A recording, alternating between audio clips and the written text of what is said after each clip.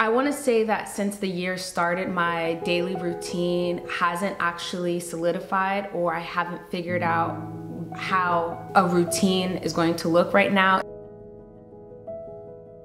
So, bare bones, day in the life. My alarm goes off at 7:45, but most of the time I get up a little bit earlier than that. One of my favorite parts of my day now is I start swimming first thing in the morning, and that's what gets me out of bed and is pretty much the anchor of my day.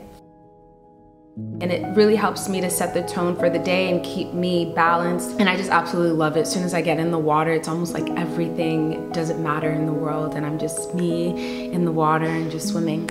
So I start my morning swimming. When I leave the pool, I always stop at the grocery store and I'll get like a pastry or bread, and if I'm making something specific for lunch, like if I'm grilling, I get fish and I'll get whatever meat or whatever I need for that day. And then once I'm home, I make tea. I'll have my pastry and my tea.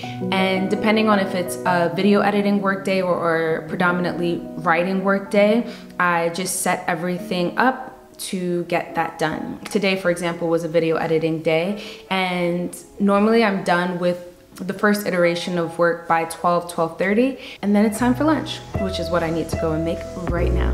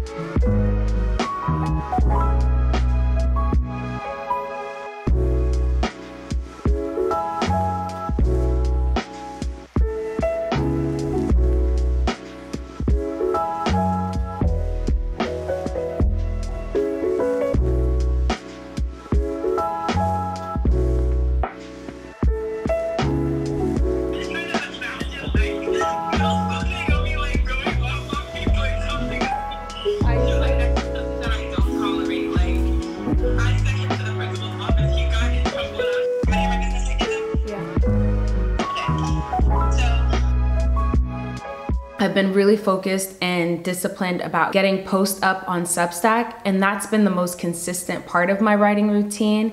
And aside from that, working on Project A and the edits and the revisions, it almost feels as if I'm just hanging out in the project and I haven't actually organized as much as I set about doing that. I haven't organized how this next revision is going to go. I feel very capable and I feel very confident that I can get it done, and each day that I do work on it, I make progress, and I maybe make progress in the form of writing one paragraph or understanding a character a bit better.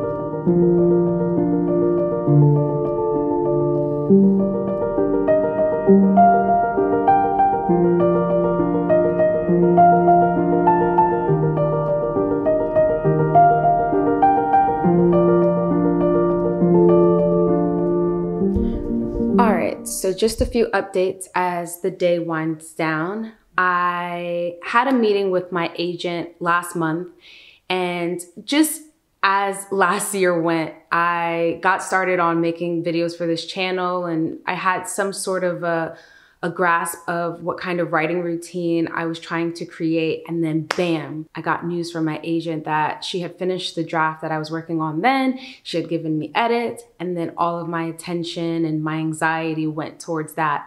Similarly, this year, I figured I would get started again on this channel, you know, New Year's resolutions, started the Substack, and I just had a very hopeful idea of what I could do in the next few months. And then I got an email from my agent saying that she just finished the draft that I finished last year and she really liked it. Thank goodness, pause for celebration, and had some more edits for me to do. And then once I sent these edits, we would be able to send it hopefully to editors and sell this manuscript or just whatever the next steps are. So who knows how many iterations of this edit, revision, feedback loop exist, but I'm in it for the long haul. So pretty much everything that I think about right now is centered around getting this next draft done. I am a little bit behind on where I thought I would be. You know, when you first start organizing something or you see what needs to happen. I used to have this plaque that said, confidence is the feeling you have before you understand the situation. And so I'm just in that, I was in that bubble and now I'm actually in the thick of it and just trying to figure out how to stay on target schedule wise and to make everything happen in a timely manner, because last year it did take me quite a bit to get her the next draft. And I definitely don't want to take as many months as I took then now. That's top priority. Not that much of a riveting update on Project A, but I'm still making progress. And some of you have asked how I got an agent. It's not that extravagant of a story, but when I first started traveling, I had an Instagram at the time and I had started dabbling in writing again. And when I made a post one time saying how much writing that I was doing and jokingly said, if anyone knows how to find an agent, lo and behold, there was an agent who was following me and she said that she was interested in reading whatever I had. The way she was following me was because I had done an interview of one of her authors that she represented. I really loved this book and I had contacted the author and she had seen the video that I made and I guess she really liked it and then started following me. And after she saw my post, she reached out to me and said, yeah, if you have anything, send it my way. I'd love to read it. And what I sent her was truly nothing. It was like some personal essay, but it was the equivalent of a basket full of Post-it notes.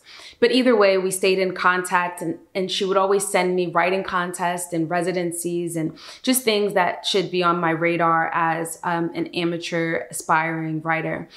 And she said that when I had a full manuscript, she would be interested in reading it. And so since then, I sent her the first draft of my manuscript and she stuck beside me. And here we are on technically draft 3, draft 4 is what I'm working on now. And she's still here. So that's my story of how I got an agent. I'm no expert at this. In a lot of ways, I feel inept or inadequate to talk about this because I don't have the same traditional route of, oh, you have to go out and you query and all of this. And who's to say what may become of this situation in this relationship? But it was pretty much a stroke of luck. But I'm very grateful for it. And I'm grateful to have someone interested in representing me as an author. So with all that being said, oh, the other thing that happened, which was really cool, I got accepted into a writer's residency this month. Actually, I got the email and I really felt amazing after receiving the email and I had a meeting with them or the director, but it's just not in my budget right now. But the good news is that I got accepted into a writing program. And I hope that sometime in the future when, you know, the circumstances are a bit different, then perhaps I can join a program like that and be surrounded by other artists and creatives and people that are, you know, doing this work of craft. As you can see, or if you haven't seen, I just moved into a new apartment as well. So I have a lot on my plate as far as nesting goes and trying to furnish the apartment and make sure that it's home for me. And I have so many things to do, but I'm trying to take my time as with anything and be patient.